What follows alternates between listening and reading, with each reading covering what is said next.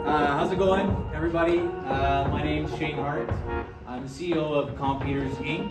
Okay, we are at the booth with Utilicate. You'll see Utilicate out there, but I'm essentially CEO of a software firm. Okay, and some of the stuff we're going to talk about is the mindset for adopting technologies and leveraging those to speed up some locates and how the different things are. Just a little bit of background about myself.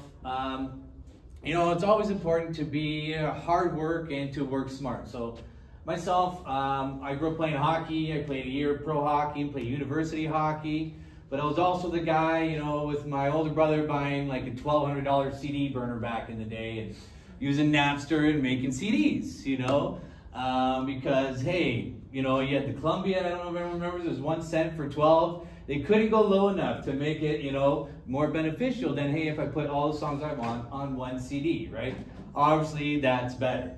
So those two things, as my background, okay, helped me to become good in the position I'm in today. And what happens is you learn how to work hard, which is always important, but then also working smart. And it's really those two things together that allow you to really push your business and what you do or what your day is up to different levels, okay? One of the things, is anyone familiar with the CGA tech paper? Anyone ever read the tech paper? Is anyone aware that there's a technology committee with the CGA? Yes. Yeah? Okay. And part of my talk, I'm going to be referencing that throughout this presentation and talking about that. And it's something that's so important to the industry to put that education out there and almost have what's called, your finger on the pulse. All right? What's going on out there? As a tech firm, we spend a lot of time watching like Amazon releases and new stuff with the cloud infrastructure that's out there. These guys are they're almost like a competitor of yours. Like, when is Amazon just going to start doing locates and so forth, right? So you keep your finger on the pulse of this. It takes a lot of energy and effort, and that CGA white paper is a good spot for you to maybe look at and see what kind of things are coming down and how those kind of affect you. As in everyone's job, it's kind of like an evolving cost-benefit analysis. And you might not use all of these things right now, but you need to kind of be aware of them as they maybe get further up their technology and how acceptable it is. Maybe if there's changes and as things improve. Especially like those GPS receivers, right? It used to be like a big thing like this, and you used to have an antenna with a backpack, and now they just fit in the wands, and they got a second one somewhere off site. So always keeping that, that's what we're going to talk about today, is how to keep that finger on that pulse and the things that we do in-house to help us be successful. All right? Because tech is moving fast, the current state of the industry. I know this is the Global Excavation conference, but it could almost be the software conference as well. As you see out there, there's lots of different vendors that deal in software, ticket management systems, and most companies here, whether you're just an excavator, you're touching data, you might have your own stuff in-house, and there's always a big collection of different programs. So it's when you get down to the nitty-gritty of the different feature sets and what's happening, how do we get there, and how do we make great decisions about all that technology. There's a flood of information, and like I mentioned, that CGA white paper can help you out. Okay, I think I just click a lobby here. They want me to stand up here. So it's going to be pretty informal. Okay, we got a pretty quiet room in here as well. So like we're going to ask a couple questions on there. Maybe there's some technologies near the end of it that we want to kind of just put some perspective on and see and kind of assess those. All right. So just an overview for some of the things we're going to talk about today in my presentation here. We're going to talk about tracking damages with GIS. I actually wrote an article for the DP Pro that has the same title. And it's listed 8 things in there, and that's 8 of many, okay? There's so many different parts, from a locator's day to a high-level executive and everything in between, all right? So the ones that I wrote about in the article is collecting the mapping as you go, and there's lots of stuff out there. I think there's another presentation going on right now, and there's lots of tools. GPS has been around since a long, long time. It's not just, hey, it came out yesterday, and wow, let's all get it, right? Same as a stylus. Anyone know, like, the mouse? The mouse on the computer is an amazing invention. Very minor movements to move your cursor everywhere, right? I've seen a guy do a whole clearing system for the city of Toronto, and he's like, I got a mouse with all these buttons, and he had all these quick shortcuts. It was a pretty amazing tool that he had there, and the stylus has been around since the 70s as well. But the mouse still beats it, okay? And anyone like the fingers on the phone, I just switched to an Apple phone. I'm having trouble. I think my finger might be too fat for the Apple phone. All right, sometimes that's in there. But the mouse and all these technologies, they've been around a long time, and how do we adopt them and bring them in and use them, and how do we know when they're ready? So mapping is a big one, all right? Automating dispatch functions, this is classic ticket management stuff. If the more data you have, the better decisions you can make. If I have dispatchers holding on to tickets or anything like that, that's, 101, that locator is going to be driving past some locates. All right, expanding those TMS functions. So yeah, there's the basic stuff and the stuff we have to do, but what are those advanced things that ticket management systems are doing now to even speed up that even more so? All right, triaging tickets, that's just one expanded TMS function that's very popular. How do we do risk analysis? All right, I can't even do all these. Tell me the ones that I need to be focusing on. All right, and there's a lot of systems that do that. Syncing with utilities GIS systems, right? Another thing of data. We're going to talk a lot about data, speed. The more you can get that information organized, the more information, the better performance you're going to do. All right, locator tracking. We're going to talk about that. And then automating routing is something we've done. It's, a lot of these words are pretty vague. Like if I say AI, for example, there's a lot of different ways of AI. If I say routing, there's a lot. There's ticket routing, locator routing. And so some of this is just to get you in the mindset of how to, critically think about all this stuff that's out here and what's best for you, and keeping your current business's cost-benefit analysis always an evolving and growing assessment, okay? Clicker's back here. All right. So first off, tracking damages with GIS.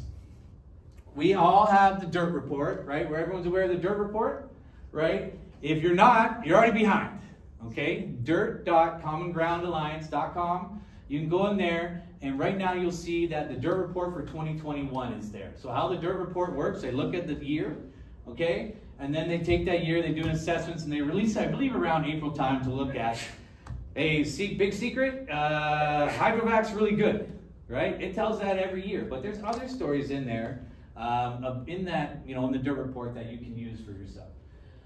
So one of the things that's a little bit interesting here with damages is as we get into more mapping, really mapping is like taking 3D and adding something to it to make it 4D. It's like adding smelling to the ride at Disney or something, like, hey, that was just way different. I got a different picture, I had a different experience. Same as when you're adding mapping. And one of the big things that we think is tracking these utility strikes into your GIS system as its own layer. Damages happen. We're all on the road to zero damages, and there's certain ways to get there. We're not going to get there to zero. We're going to get close to it. It's like an asymptotic kind of graph. But if one thing we want to make sure we never do is make the same mistake twice, okay? It's okay to have a damage and do everything. Those are going to happen. But if you have the same damage in the same area and it was a mapping thing that's need to be fixed 4 times, that's where we get into problems. So tracking your damages is like adding a 4D element to your DIRT report so that when I have a ticket come in now, I can almost add a piece to that ticket to say, there's a previous damage in this dig site. Don't make it again, kind of thing, right? And so adding these damages to your GIS, it can be a separate layer. You're going to get increased efficiencies, and really this is what drives a lot of AI machine learning, okay? So how AI works, you need a target, okay? And you build these models in here, and the model just says, what do I change in this big whole model that makes that target come down or up, all right? So you could have an AI that could increase damages as well, and it would do things, but you want to have as much data in there so it can look at that target and how do I do that to get to zero. And when AI, it's a bit of a buzzword, but it just means constantly evolving kind of choices, all right? So one thing it might say today, hey, that's a potential risk for damage. Down the road, it might say 2 years from now, it says that's not, right? Because it's constantly evolving, all right? One interesting thing that we have in the province of Ontario is mandatory damage reporting for the top 20% of the notification receivers, so the utilities. And it's interesting right now, they just passed fines and so forth. I was on a Planet Underground roundtable in Texas, I believe that was October. We talked about how do we get all this mapping into one spot, essentially, and these are some of the things they talked about. Do call centers kind of manage that and head and front that and be the kind of centralized spot? And there's a lot of concerns with it, but we're starting to see some traction in some different places. Am I centralized for damages, or am I centralized for mapping and so forth? So just some things to be aware in the industry, all right? And mapping your damages can be a big help. Okay? And when we talk about mapping, you know, an obvious segue right in is to collecting mapping as you go. Okay, you're going to see there's quite a few products out there that collect the mapping. Even me as a ticket management software, I have to look at how many people are competing at that problem, right? Technology is just like, I have a problem, I'm just trying to solve it, right? And what are the different ways that we can do that? So when it comes to collecting mapping as you go, you have a few different, the Esri Collector app is a really good app too to use when you're out in the field, because if you're out there collecting that data, you can leverage that for future locates that come in. There's the Esri Collector app, there's a utility mapper, I think there's GPR mapping collection, there's GeoLantis, all kinds of different stuff. And sometimes it's overwhelming, right? I'm sure you hear sometimes software companies, we do it all. But every software company, we ain't Google over here. We still have limited resources and time. Sometimes it takes time to make that awesome feature that we want, okay? So like any company, you're a collection of your systems, right? And as those systems, they need to be able to work together, and we'll get into some more details on that, okay? Every time I ask a company about, you know, how good they're mapping, I get similar answers. Never quantitative, it's always qualitative answers where it's pretty good, or it could use some work, or I never get out of 1,000 locates, we had a map correction on 200 of them, right? And so that's where something here, when you're collecting your mapping as you go, even recording how many times you have to update your map, or how many times that you sent it into the mapping company. Like in our program, if I identify a map correction and I do some mapping, you either have the app of what the map is and it goes right into the map, or it sends an email, you redline, it goes right to the engineer so that they know about those things, because locating is an expense side of the account statements, okay? Expense side, and the more you can add value added that helps out stuff on here, like mapping as you go, will give you more resources, more benefits. I find a lot of cities, you know, even if they outsource locates, they want to keep that skill in-house, at least on one or two people for sure, right? They might do surveying, all kinds of stuff. And some of the GPS, there's one utility mapper, even us, we've looked at, because we have to kind of choose what we want to do. We can't do everything. Utility mapper is one that we've worked with to kind of say, hey, you're really good at collecting, Trimble's really popular, you're good with Trimble, and we're going to do there to do a sketch tool in between from the mapping as well, right? Some places, every state's different. Sometimes sending a visual information along with their locate, as long as it doesn't take manual work on someone's behalf, can be a big benefit. All right. So this is going to be a popular theme of this conference as well. So make sure checking the different things out and how they kind of integrate into your workflows. All right. This is one I was talking about here. Pretty straightforward, right? Does anyone here handling locates with an email? Does everyone have kind of a ticket management system? Hey, email's pretty good. Not for managing locates, but it's pretty good technology, all right? And it's a specific technology. Anyone know what FTP means? It's a file transfer protocol. There's also VTP, which means video transfer protocol. And what that means is when you're in software, it gets very specific to the functions that you're doing. So when you are using email's built for chatting, conversations, sharing. There's not a lot of standards that come into the email. So when someone tells you, hey, we received by email, it's going to be like a 99.8% of accuracy versus if you receive by FTP, where it gets more into like 99.9.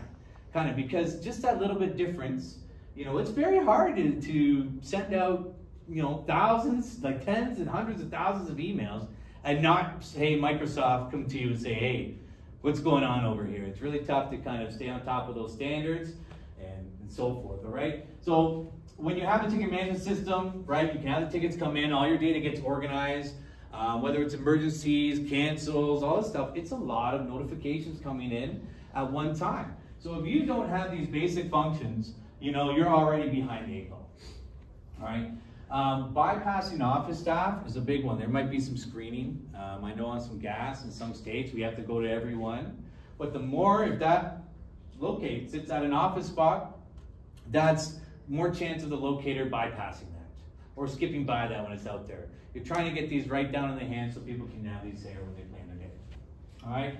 So one of the things our system does, you draw every little polygon, and you know, and that's a locator's area, and then it comes down and goes right in that area. Same for emergencies, right? We try a few things in there because, you know, everyone's got emergency alert procedures. We just try to be smart on what we do. So our emergency alert procedure looks at the area, it text messages that guy, but puts the emergency in a queue. So he still has to go and assign it to himself to say, hey, I've approved that I got it. And once he assigns it, the system kind of shuts off.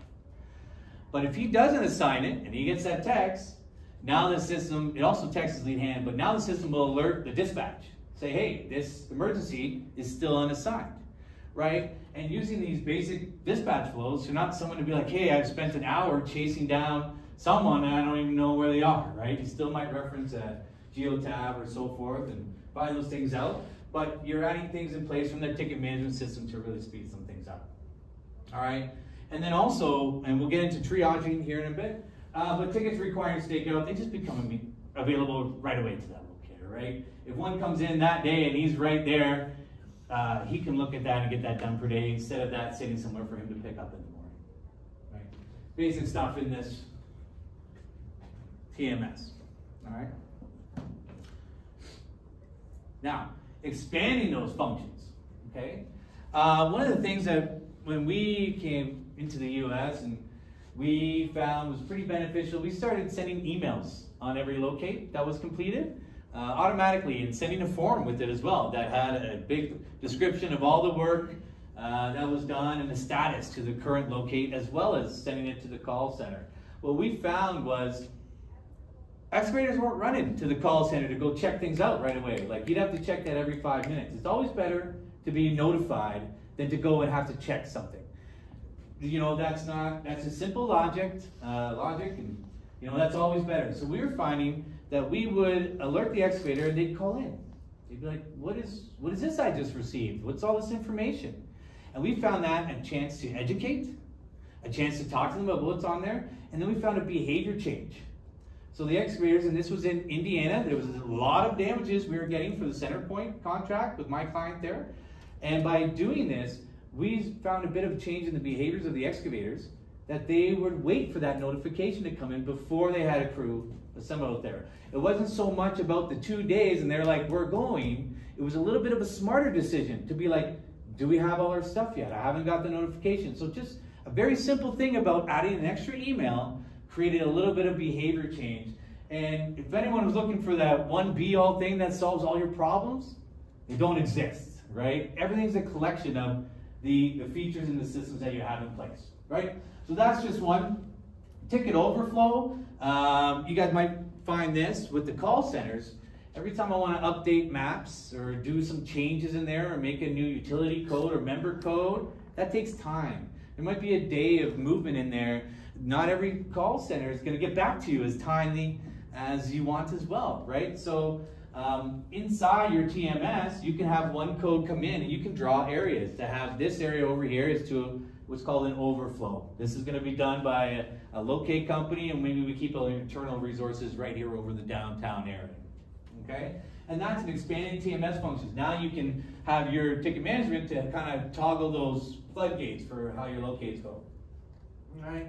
And then obviously cutting down on office work, and we'll get into triaging, but there can be alerts that are built right in there. So if we get something and it hits the GIS system, you know, and it's high profile, tell the excavator early on.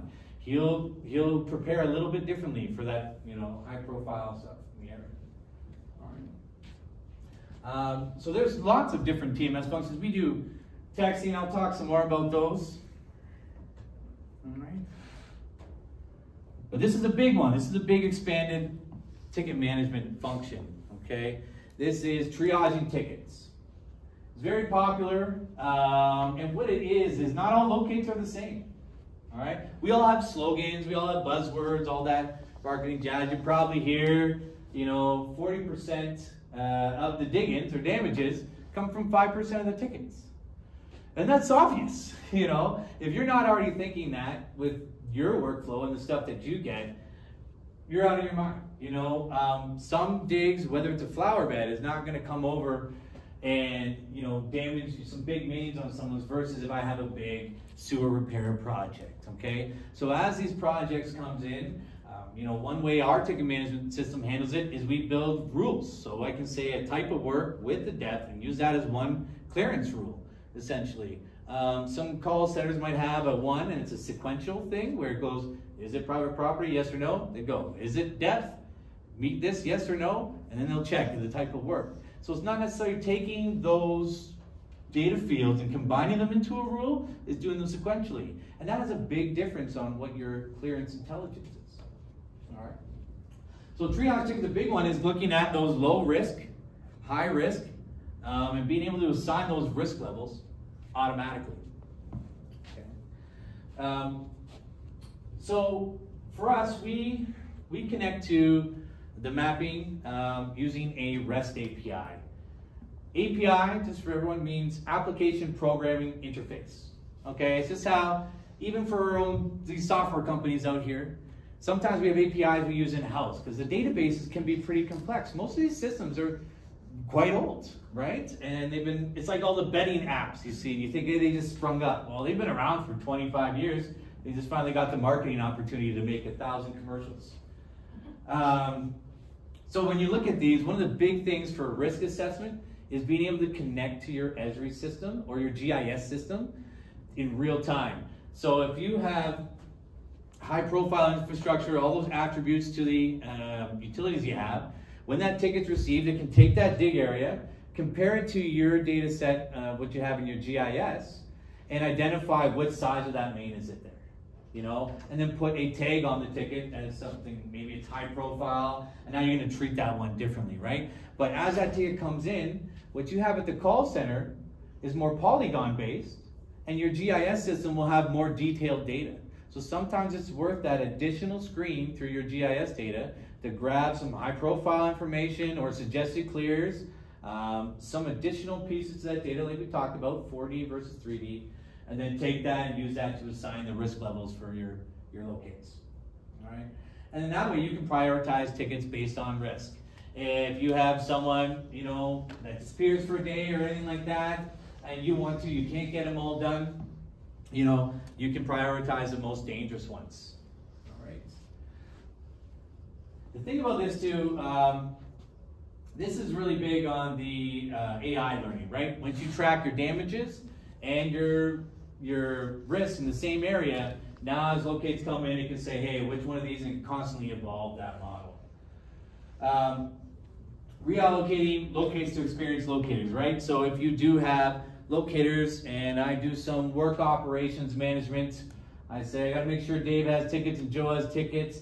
Well, if you have some systems, CMS, to kind of automate their areas, now you can come in and make more critical decisions. And that's what technology really helps you do. It says, let me organize the data, let me tell you what you should do, and then the decisions you do spend in have higher impact. So that's sometimes where you can say, hey, I have experienced locators. I'm sure we're all looking for different locators, see lots of job ads all the time, but the guys that are freshly hired just coming into the industry are not the same as a guy that's seasoned, right? And this can be something there that using ticket triaging and being able to assess the stuff can really help out on how you locate, how you assign those locates or give them out. All right.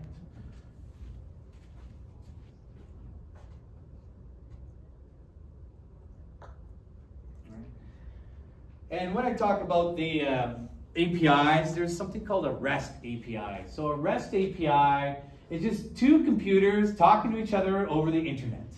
That's all that means, okay? So when you say one's kind of just hanging out and this one says, hey, I need an event, it goes over, calls, that one does something. And there's lots of different APIs, and maybe one day the call centers, they're getting more and more where they're gonna have APIs at the call center where we can push back data. If we go out and we map a locate, and we collect it in there, and we update our mapping system. At some point in the future, that mapping system is going to go straight up to the one-call system as well to update that, to say, hey, we've added some infrastructure. And same as the clearances, where if I give a clear over here and it's all clear geographical, that can someone go up to, and that would all work out through an API. So one project we did with on-the-spot utility resources and CenterPoint Energy, okay, they were getting manual maps. They'd update them once a month, and we had this, a locate company, and they were a locate company. They weren't a mapping company. They weren't an IT company. This was a private locator that started this company, and he just cared a lot about keeping people safe out there. All right, so they knew that they weren't a tech company, and they weren't going to turn into a mapping company and solve all these problems. And so for them to manually update CenterPoint Energy mapping and make sure everyone has the proper viewers and keep local versions on that, we scrapped all that and went with connecting directly to the utilities REST API for their GIS information. All right. It was interesting too, because we go from Indiana and we kept growing. The company, I think they're out almost 200 locators now. They're up in Minnesota doing some CenterPoint. You go up to Minnesota, a little different from Indiana, and you go up to Minnesota and you have the locators and you set up this new system. And there's going to be pros and cons of it too, right? Where maybe someone has, the first day they try it, they're in a really tough internet, connectivities area, and the maps might be not loading that great. So right away they get a bad taste in their mouth, right? Hey, this is not working. Let's go back to the old way that we used to do it. Is always a common phrase, all right? But then as they got used to it, they really, really liked it. And the company itself, CenterPoint, in other states was wondering how we got this. And so even within its own company, there can be fragmentation, different departments. Not all companies are the same. But the benefits of having that map data be updated in real time for the locator was very important. So that's when he talked to the utility representative, they're looking at the same map. There hasn't been any changes, not one stale. The things that I see here are the things that are here. We're looking at the same map. As well as we reduced all that manual data pushing. And then we could even connect to it and query it as locators were coming in to identify things such as high profile and so forth. All right. So this was one change that we made. It didn't seem like that big a deal, but it made some very big improvements to the field users. And it was something that we know this is better. There might be some things along the way, but let's put it in there. Let's support it, be close by, and see how it works out. And it's been great, and it's something that they want to do in other areas as well. Okay. Locator tracking. This one is never easy. Okay, like I said, we have all the wide ranges of locators out there. And, something we had, we found out, some of the best locators can be made from former police detectives, retired police detectives. Because when you go out there, it's like a puzzle. I had a company said our favorite interview question is, do you like puzzles? To the guy or girl. And so when you have these locators, you have a mixed bag of high-end, tech-savvy, love it, and then also the bottom. I think right now anyone will take some locators that doesn't have, bad damage history, for sure. So some of this locator tracking, there's a wide range of tools that can be used in there. Everyone's app, get a picture of their screenshots. If you want to try some ticket managers, hey, let me try completing a ticket in your system and see how that feels. So some of the stuff for locator tracking, we track the device out in the field. So we know if a user is starting a ticket or not, and we just show a hard hat or a car based on what he's doing. We also pull in the information from their GPS, like their car tracking. And that's one thing there too, when companies talk about doing everything, one thing we're not doing is building the little diagnostic devices for your vehicle, okay? Because it's a very unique software. A lot of companies I see, you're gonna have a payroll solution or accounting solution. You're gonna have some vehicle asset protection solutions, and you're gonna have a TMS, all right? I don't see anyone out here in these ticket management companies that's really promoting a vehicle tracker or anything like that. But for us, we're always looking at our roadmap, comparing it to what the industry provides, and we're going to track the phone, and then we're going to start to track how far is that locator from his vehicle, right? So when you start to get into these different little things, if he keeps walking 2,000, 2,000 yards away from his vehicle, that's pretty far. That's pretty far. And when we tracked this app, when we first started it, we just saw these guys walking back and forth to the vehicle a lot, whether they want to check their laptop for something or we don't know what. But so we started to move more functions to the phone. So for looking at your Esri information or GIS, you had it on your phone, but when you need a big screen, you also had it on your laptop. And both of these systems were connecting up. So if I'm out here and I got to call the excavator or change date, I'm doing it from my phone. But if I'm in my, my vehicle, I can have a larger screen because screen real estate is a real thing. Like I talked about my fat finger to phone ratio is pretty high. Mouse to computer screen is a lot less of a ratio, and so a lot more ease of use. All right. Enhanced data flow, we have connectivity things that are out there for the locators, but really there's some spots that are just really, really tough. So there's some offline things and so forth, but really tracking that locator, where he is, making sure those tickets get down to him, and then what he's doing for his day. Is he hiding out? Where are those GPS locations of the photos? A lot of this stuff is can help you track and see what a locator is going through in their days. All right, we do some routing stuff. I'll talk about it on the next slide as well. But the tool that your locators, it's like Uber. Like no one calls the office for Uber to say, "Can I talk to the supervisor?" or anything like that. When it comes to your locators, getting the information out there, and they're really trying to make them their own damage prevention expert. Everyone that's out there, all right, so that they know the things that they have to do. They have their information. We know what they're doing. An important thing for on the spot was to know as soon as you had a bad actor in your company. Right? As soon as you have a bad actor, his habits are contagious. He's having trouble in his area. And when you have owners that care a lot about safety and making the excavators feel safe, it's important to kind of trim those early on. Trim those early on before they get too much influence. All right. And so this is an interesting one with, the locators out there and the amount of tickets that you have. General routing, okay? It's an interesting beast. It's really expensive. To use Google Maps, you can do up to 23 points for free on Google Map API, all right? Once you get to more of those, it gets a lot more expensive. Like if you're a logistics company, or you're doing Purelator and you got 100 stops, they know where they're making their money for these Google route algorithms. Okay. Anyone hear of the traveling salesman problem? Okay. If you're in if you're in math or computer science, the traveling salesman problem is I'm going to a city to sell knives or whatever, and I'm going to that city and I have so many places I want to hit. What's the shortest distance to hit all those places?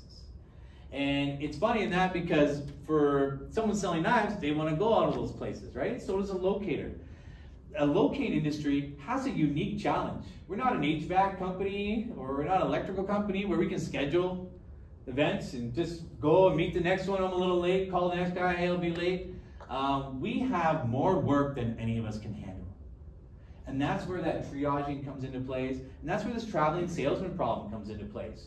It's a very, very tough problem. Okay, and for us, we took a Google Maps API to do the routing, and what we did was I have 100 tickets, so I can do 23 for free, and we compounded that together, and we kind of did a mathematical clustering algorithm to kind of say, find me the biggest concentrations of tickets, and let me hit those areas so I can get the most done for activity, and then you can kind of change it if you're starting to get behind and you want to chase dates. All right, most locators will take half an hour of their time to an hour to plan their day tomorrow, right? And they're really good at it. I talked about the private detectives. A locator, the best locators, they know all the theory. They have 20 years experience out there. They can be a detective, right? They can also they can plan their route very nicely. They've been in that area for a while. So it's very hard to get those guys that are that good at that stuff. And so one of the things that we thought is, saving time is a big deal. If I take half an hour to plan my routes for the day or an hour, and we can do it for you in seconds, then you'll have an extra half an hour to do a few more locates. Right? Seems pretty straightforward. All right? The other things that we did when we were implementing this stuff is not all locators are the same. We made it so you could turn an individual on for routing or not.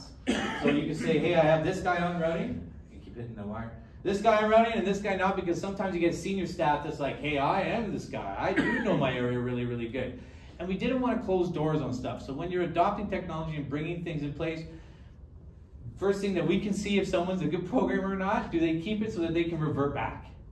Like if I'm changing files, I would write old on the one file and then make a new file, play around with it, and then I can always trace my steps back, okay? So when you're implementing something of routing or so forth, make sure that when you're adding things, you can still backtrack and you have some flexibility on what it is. Don't dive in blindly anytime, all right? It's great for new recruits if they're new to an area, or routing's a powerful tool. It reduces stress and allows them to focus on locates. We talked about the tags, and for the tags, it's just another piece. As our routing is getting smarter, you can look at these tags, the same as your ticket triaging is getting smarter. These are two systems working together. I'm not hiring a bunch of people to put this information together. And then also, when you're building things, even with all of us TMS, it's a close relationship. If you're a client of ours, we're going to be talking to you about things. And like we talked about, how does an emergency affect this routing? The routing and stuff never changes. Everything is constantly evolving. We are always out here, similar to everyone else, looking at all the technologies that are out here. What do we want to do next? How do we implement? We're networking with each other. And that's the same things for everyone to do here with all your peers and all the different vendors. So I know I mentioned a few things, but just some of the things that we put in place. And a lot of these features, a lot of the ticket management systems have similar things, okay? But what you want to do is you want to get into the nitty-gritty details with them all. So obviously, full one-call center integration is an absolute must, right? Sometimes there's a lot of moving parts right now. I know with some connections we've done, we've had to get down to identifying things on the notification level versus just a ticket level, because we're diving deeper on there. Hey, what do I do for that cancel? What do I do for the second notice? So forth. Right? We talked about emergency notifications. So as soon as one comes in, it tells the guy in the area, hey, you got want to text him. It texts his lead hand, and then it waits in the office for half an hour. If it's after hours, it'll just text the locator who's on call, not the guy in the area. And these are things that, save us someone in the office,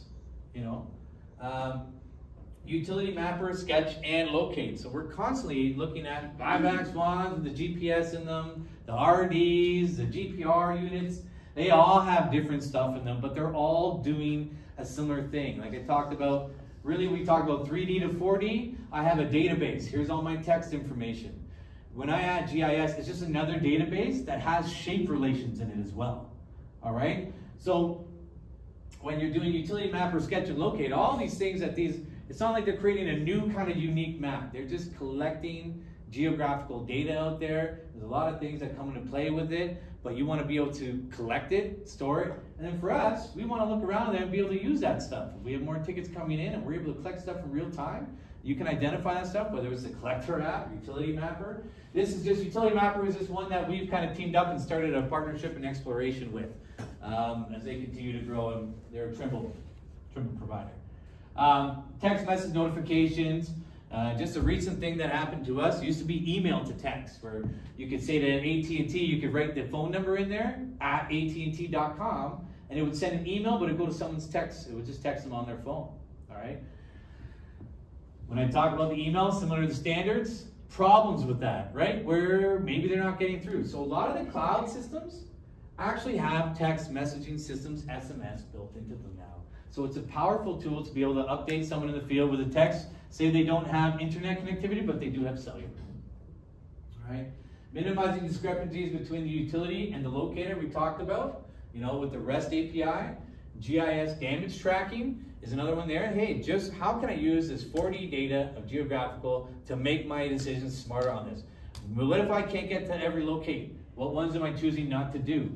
All right. Real-time collection of the maps. So if you're out there, lots of different mapping tools, you need to be having some GPS. QGIS is a free GIS framework.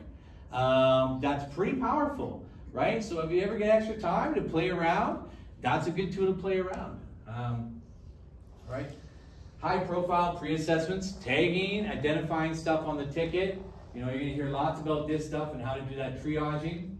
And then one thing that we find that's very important is we never want to go to the site twice. If the locator's out there, we have it strictly what he has to do as a checklist. And if he misses a step, okay, and he goes to complete that ticket, it shows that box in red and says, hey, you missed this question. You can't complete. And some of those things might be, is it a map discrepancy? Yes, no. Okay? So if I have yes, no, that means I can tell he has to put something. If I just had yes, like a checkbox, I don't know if he just missed it or he actually means no. So that's a little change, a little small thing, but it gives you an extra piece of data so that you can actually track that. Right? The same as high profiles. A lot of times we can believe Centerpoint was like, yeah, the locator just goes out there and if there's high profile, he just checks the box. And we're like, not doing that. You know, we're going to identify it early and then have him be yes, no, make sure he answers every time. And if there's every time he says no and it says if there's a tag on it, then we're double checking those to make sure. Right? And these are just data pieces that help us do different information. Right? And so if he's missed anything on that, we actually block him from completing it altogether. All right? One of the things I wanted to do up here, is there any technology or anything out there at this conference that anyone has a question about or wants to discuss while we're in here? Any new piece, like what's going on in this industry?